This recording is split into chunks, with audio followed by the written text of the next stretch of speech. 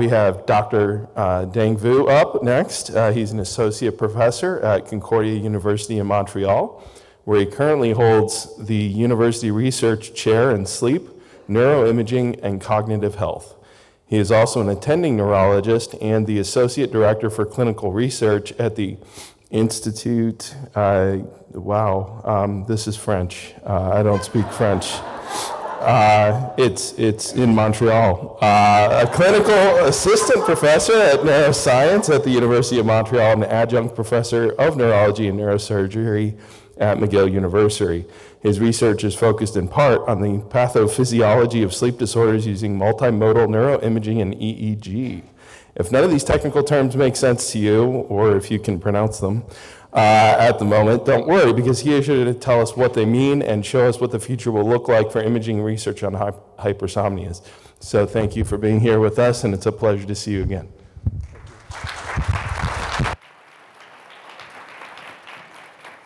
Good morning, everyone. Can you hear me well? Yeah?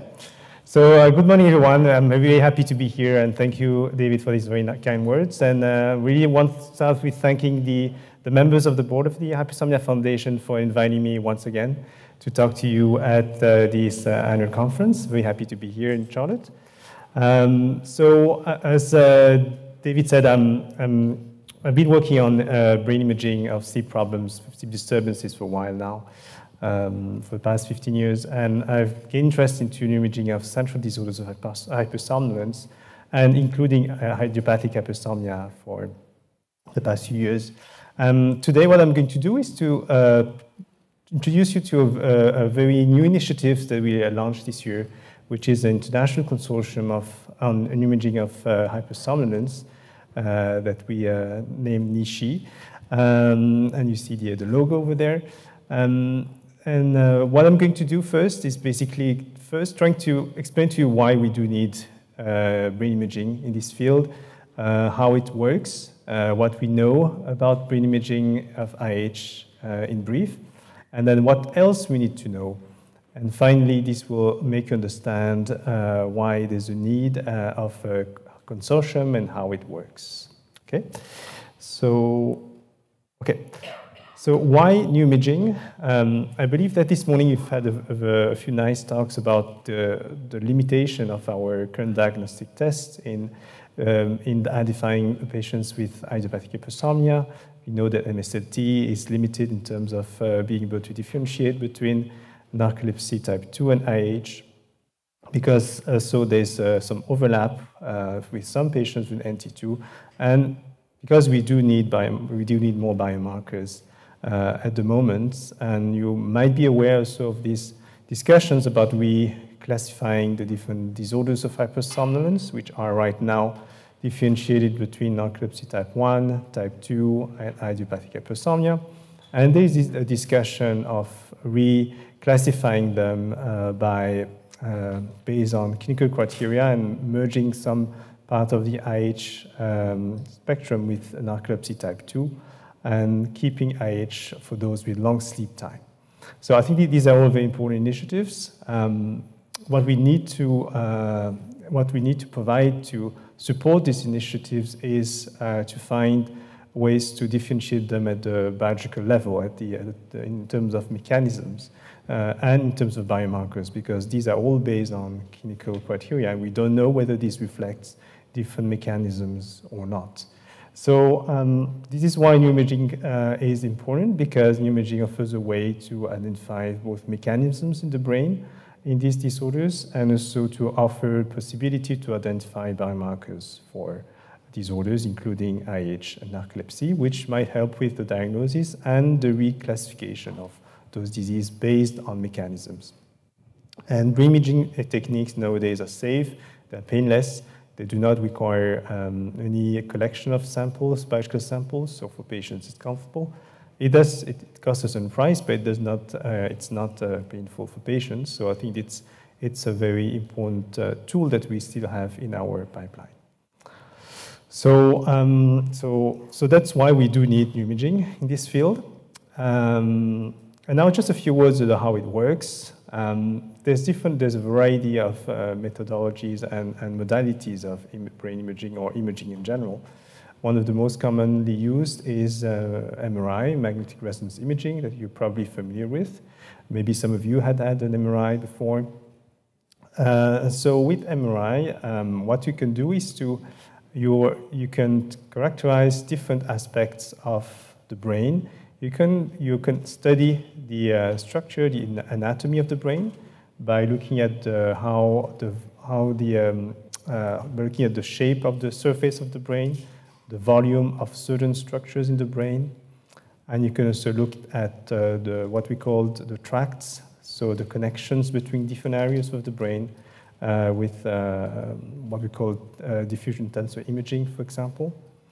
But you can also look at brain function. And there's different ways to look at it, but the most common way is to use what we call functional MRI or fMRI, where you can look at some measurements reflecting brain functions either during rest, doing different tasks, for example, while people are seeing objects, pictures, faces, or doing some memory tasks. And we can also look at what happens during sleep while people are sleeping in a scanner. So that's something my lab has been specializing in for the past decade. So there's different ways you can look at the brain with MRI.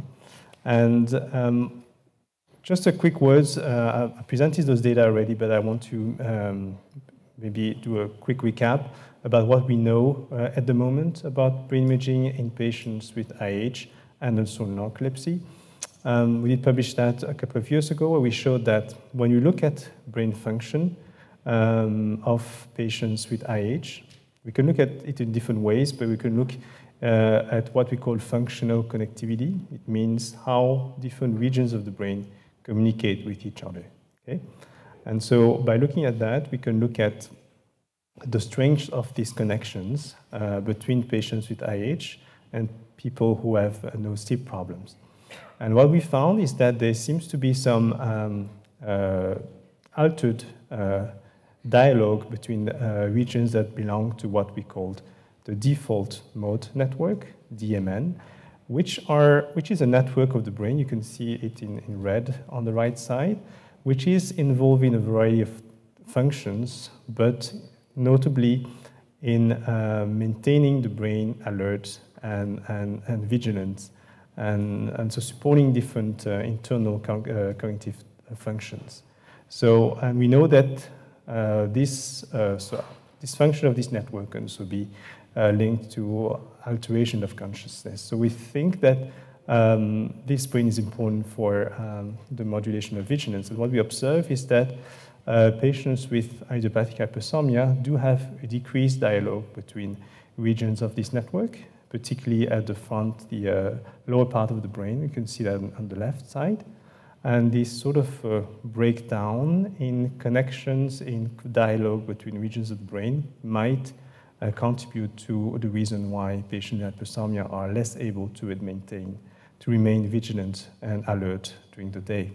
And we actually observed that the more patient was sleepy, as measured by the Epworth Sleepiness Scale, the less communication there was between some of the regions of this default mode network. So really it shows that the dialogue between different regions of the brain is important, and there seems to be a disruption of this dialogue in patients with hypersomnia. Okay? So that's what we showed some time ago. And I said that we also can look at the anatomy of the brain, and we looked at how the volumes or the thickness of different regions of the brain was different in patients with IH and people without IH. And what we observe is once again, this so-called default mode network of the brain seems to be affected in a way that regions of this network are increased in terms of thickness in patients with IH.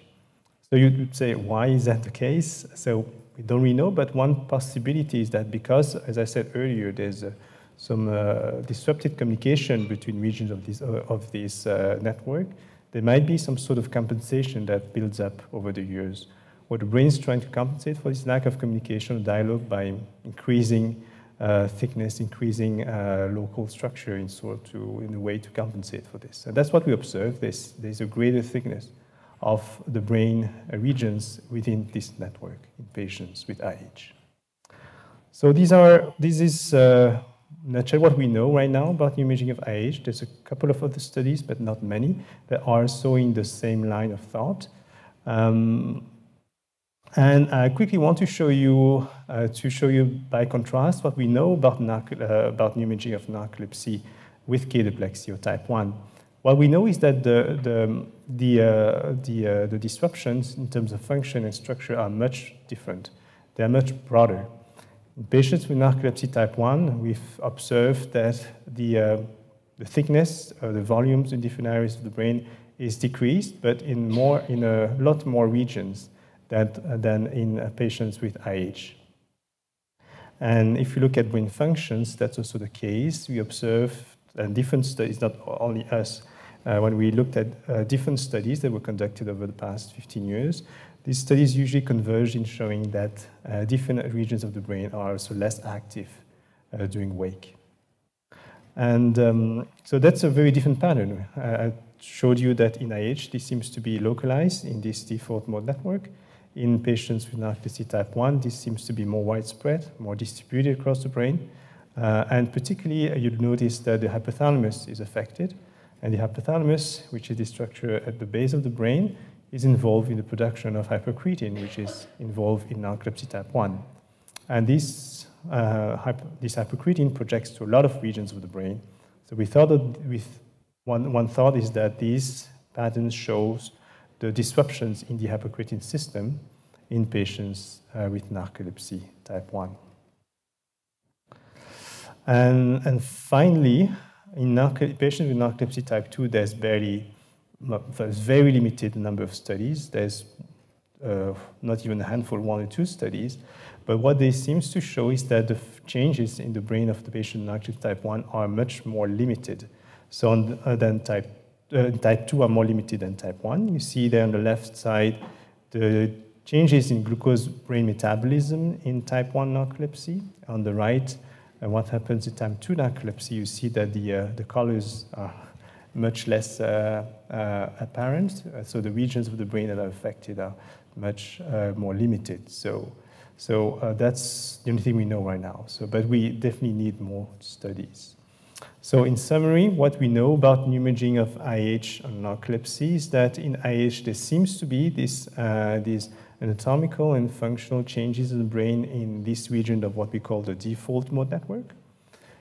In narcolepsy type 1, the change seems to be much more distributed, widespread, including regions involved in the hypocretin system.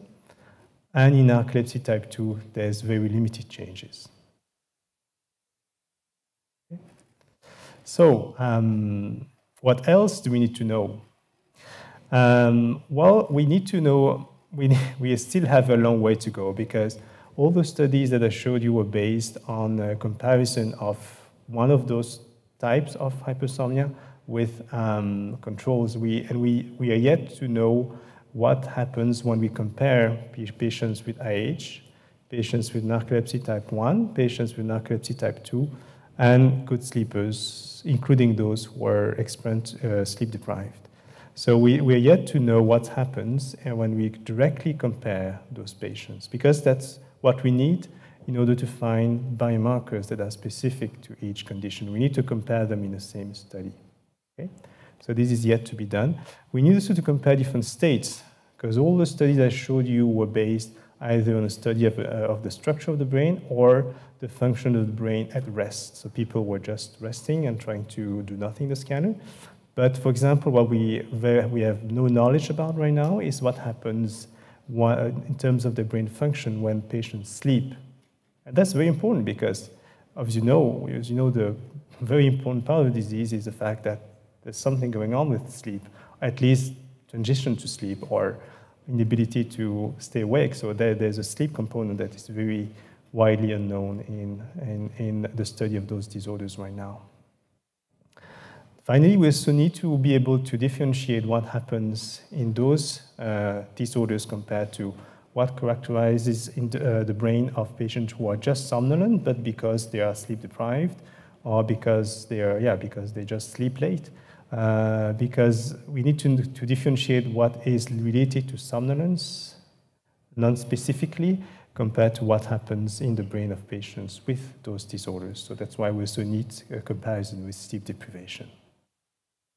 Right? So there's still a long way to go, and we need also to recruit larger numbers of people to have more robust findings, because those studies, they're not easy to conduct, because we need to recruit patients, we need to also exclude those who are not eligible for a variety of reasons. And so usually those studies are based on a limited number of people, 10, 20, 30 max, which is a very small representation of people with IH or narcolepsy.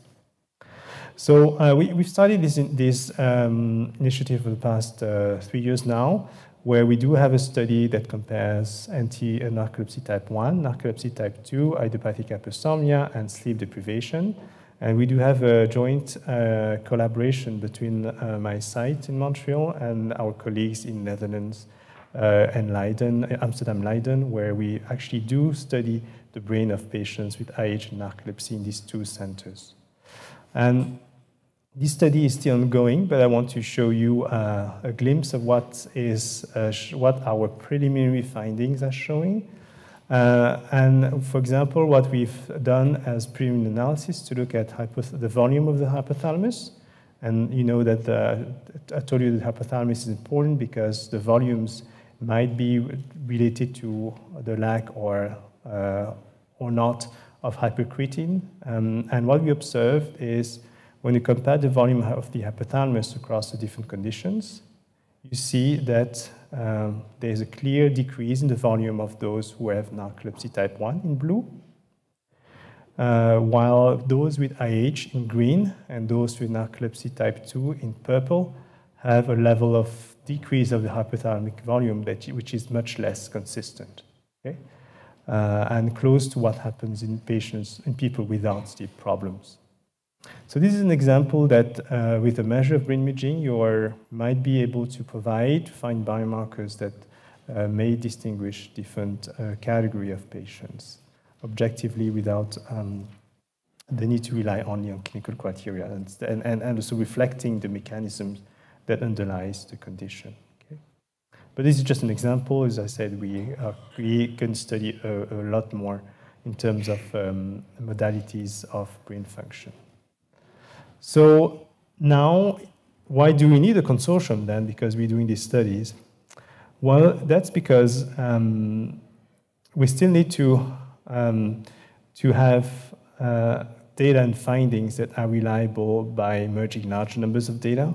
And even if two sites, we're not able to obtain numbers that are as high as maybe 100 or something. So by gathering researchers around the world, we might be able to obtain more robust findings. Because I don't know if you're familiar with what a consortium is. A consortium is basically gathering people, in this case researchers, around different centers, not only in North America, but also in Europe, in Asia, and across the world, to bring together the data and expertise to address different and specific questions. In this case, to address the questions of finding brain imaging biomarkers for these disorders. So by having people from all around the world, we're able to reach much higher numbers of data and have more reliable findings. And I think also importantly, you also need to acknowledge, and that's something that is increasingly recognized in the field, that we need data that are more representative of what happens in patients around the world, because we're obviously biased by looking at a very small portion of patients, Canadians, Americans, or Dutch people, and we don't know if that's the case, if the varieties, the changes are the findings that we observe can be replicated if you also include patients from Asia, from other parts of Europe. So it's very important to, if you want to advance the field, to have results that are representative of patients around the world, taking into account the diversity of of ethnicities, cultural backgrounds, and so on. Okay?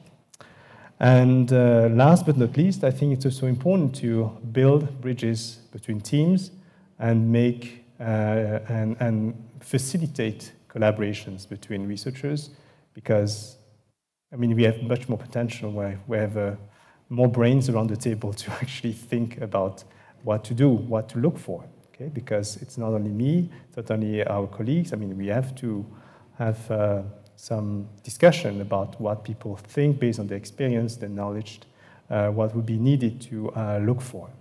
Okay, so that's why we launched this Neuroimaging Consortium of Hypersomnolence, NICHI, and over the past few months, we've contacted different sites and different colleagues around the world, and you see here the different dots shows you the centers that have expressed interest in participating to this consortium.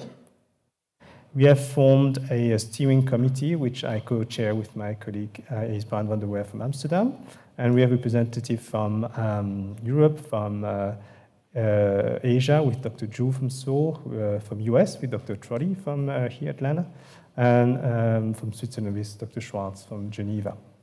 And we these are all the people that have expressed interest, and you see that we have sites really across the globe from a lot of different countries in Europe, but also from US, obviously, from China, and so you have a much more wider representation of the world. So how does it work, a consortium, in terms of brain imaging? So what we can do is we can address very specific questions, and this will be decided by the consortium. But we can, for example, want to see are there some robust changes in certain volumes of the brain in patients with IH compared to good sleepers, in the same way that what I showed you, but when looking at much larger numbers. And how it would work is that each center would basically process the imaging data based on a pipeline that we will be standardizing across sites. And then all the sites will send their data, the output, to a center that will make the analysis. So that's really very schematically described. But basically, each site will be responsible for processing the imaging data and then show the other, and then we will merge the analysis to find the robust conclusions. And so that's a potential that I want to show you also. When we gathered the samples across the consortium, we have a potential of reaching more than 500 people with narcolepsy type 1. You see that the numbers for IH and NT2 are still much lower, but still we would, if everyone is able to contribute the data, would be close to 100 patients with each condition, and much more people with controls without sleep problems. So there's really a potential to obtain much larger numbers, and numbers and patients that are representative from the world. So that's really what the consortium will help us with. So now maybe you're going to ask me how, maybe if you're interested, how you can contribute. So you can still contribute, and basically you can contribute by participating to one of the ongoing studies that are collecting data of imaging in one of the sites. And my site is still continuing to collect data. So if you're interested, if you have IH, obviously, or even if you have narcolepsy type 1 and type 2, we have the study going on with MRI. So basically, the conditions that would need to is that you need to have no metal. That's the conditions to undergo an MRI. So, and if you have also claustrophobia, it's also not really recommended because you have to stay for quite a long time in the MRI. But the study involves 2 visits in the sleep lab, one overnight sleep with the naps, and a second visit a couple of days later where you'd have the MRI in the early afternoon. And so the location is in Montreal, Quebec, Canada. We do compensate for participation of your time, and we reimburse travel costs, including transportation and accommodation. So if you're interested, feel free to contact us and write us an email. All right? And with that, I'll acknowledge all members of my team. This is my team in Montreal. We're quite a large team, and particularly I want to acknowledge people who who are actively working on this Hypersomnia project, Dr. Pomares, Dr. Cross, my students, Yarigo, Jean-Louis Zhao, and the technologist and research assistant, Elisabetta and Elina, and our collaborators in Netherlands, Dr. van der Werf, Fronsek, and Lammers. With that, thank you very much for your attention, and happy to answer any questions you have.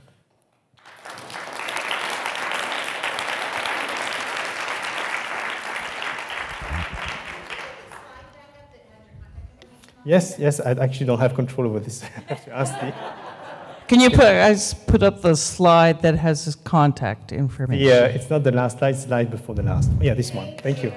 Thank you. Questions from the floor? As I walk over there, I will tell you I have been a subject in that study in Montreal. It's a lovely city, and I encourage you to go and participate. Thank you very much. As much as I'd like to go up to Montreal, it sounds like a lot of fun. I'm not sure if I can make it, but I have had an MSLT and I've had neuroimaging done, and I kept the records for it.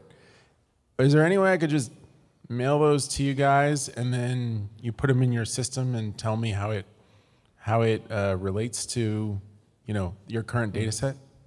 That's a very important question. So, unfortunately, it's not really possible because in order to be able to to conduct the analysis, you need images to be conducted over the same scanner, because otherwise if we find differences, we won't be able to know whether it's due to the different protocol or the scanner or due to actually the condition you have.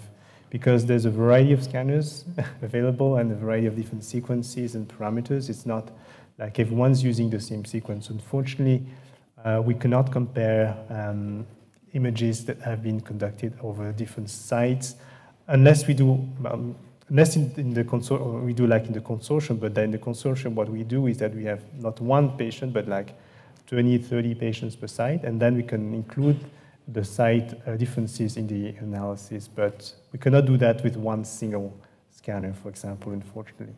Yes. But thank you for thinking about that, but that's an important thing. So we cannot just take individual scanners, unfortunately. Hi there. So you showed your populations of people based on narcolepsy type 1, type 2, hypersomnia, and healthy control. Do you start the study with somebody coming in and saying, hi, I think I'm hypersomnia, please scan my brain? Or do you scan people who say, I'm sleepy, and then you say, oh, you seem to be in one of these patterns? Oh, okay, so that's a good question. So what we do is that we need patients who already have a diagnosis, because, as you know, there might be a lot of different causes for hypersomnolence. It could be narcolepsy, it could be hypersomnia, it could also be, a problem with your thyroid gland, or a lot of different things. So they need to be a first medical diagnosis. Once done, we do the sleep studies in the labs to just confirm that those findings are still the case. That we do the overnight PSG and the MSLT, but we cannot redo the whole medical assessment. That's what will need to be done by your physician first. If there's anyone else that would like to ask a question, I'm happy to give them the yes. So we have an online question. And the question is, are sleep doctors using this imaging already in the field or in their practices? So is the question about whether it's being used in practice already? Yeah. Okay, so it's being used in clinical practice when you want to exclude a secondary type of hypersomnolence. For example, if the doctor suspects that there might be a possibility of a brain lesion that explains hypersomnolence, but it's not done for the purpose of the research in practice. It's done only in selected cases when you suspect that there might be some lesion in the brain. Do you have to wash out all of the medication for this, for 2 weeks beforehand? Yeah, so that's a very good question. So we do, that's just because we need to be able to assess whether the changes are due to the condition and not the medication. We do ask patients to stop the stimulant medication 48 hours before, but the antidepressants, if they're taken for example, for cataplexy, they need to be stopped 2 weeks because they have a longer half-life. What about like oxybate? It's one of the it's the oxybates. same. We need to have them to be stopped, yeah. Okay, this is just a comment as a patient. We obviously never do this because we want to make money. Like, we do it because we want to give information that will help, you know, create better, more productive treatments, and maybe even, God help us, find a cure. But if we are fortunate enough to be able to work, which most of us are not, and I'm not, I'm disabled, washing off your medications, then we can't drive. We can't drive to the grocery store to get stuff. It's not necessarily safe if you're not treated on that. So we have to pay for Ubers or transportation to do our errands, unless we're fortunate enough to have a partner in life who will help us with these things. If you are fortunate enough to work, you're probably not able to work for those 2 weeks that you're off of the medication, and probably for the next 2 weeks after the trial, while you I don't know the word, get back to reestablish your schedule and your life. So for those of us who want to participate in research, it's very difficult to manage participating in research without those things taken care of. And just so, it's just information. So when you apply for grants, maybe put that in there so that stuff can be taken care of. Yeah, no, that's a very good comment. I completely understand and acknowledge this difficulty. I do want to point out that it's limited for the time that you're doing for the research, and I also want to point out that we're trying our best to accommodate people in such a way that they tell us what would be a good time for them, when it'd be easier for their schedule. We try to accommodate to the best of our possibilities, but I know that's a limitation. I know it's not easy for patients to stop their medications. We sometimes have patients who are what we call drug naive, so they're just starting to be diagnosed, so they haven't received medications yet. So that would be the ideal time, and most of you are already medicated, so I know that's a difficult bit. It's just difficult to, and it's not only, I would say it's not limited to hypersomnia. Most of the trials would have medicated people without medications. It's a strong limitation for the studies. In the future, once we have more data about what happens without a patient without medication, we could have those studies in patients maybe with medications to try to have a better understanding of what happens in terms of also the effects of medication over time. But we're not there yet. We still need to know what happens when patients are not medicated. Yeah. I fully understand. I know it's not that patients don't want to participate. It's just that sometimes it's this difficult. I fully understand. And that's why we need to have this consortium, just to have more people who are able to do this around the globe, because obviously we need people who are able to accommodate their commitments, family commitments, work commitments, and so on. Yeah. Well, and also just a thought, just to put it out there, so for people who suffer from cataplexy, you take them off of, the oxybates take them off of, if they're on an antidepressant, because it's a REM suppressant. Rebound cataplexy is not fun, and it could actually be potentially worse than it was beforehand, and longer lasting even when you go back on the medications. There's a lot higher risks for the cataplexy when you go off of especially something like Lexapro. So it's a big ask. No, I understand. And so that's just something that I just wanted to communicate, so that the sacrifice and risks just are understood, I think, better. No, fully noted that. And thanks for the comment. Sorry, I'm sure I won't get all the medical terms right, but in the earlier slides you showed that for people with IH, they had increased or thickened part of the cortex in here. Would you expect to see that if you did multiple scans over the years of patients with IH, that the cortex would thicken over time because the brain is struggling to, make other connections? That's an excellent question. So obviously we don't know the answer yet, but I would indeed expect that this would be the case. We do observe those progressive changes in patients with narcolepsy type 1. There's been some studies in Korea that shown that if you repeat the scans, those changes actually progress and worsen over time. This might be the case also in patients with IH, that those changes might be increasing with time as well. So we need to, well, that would be an additional step to do multiple measurements.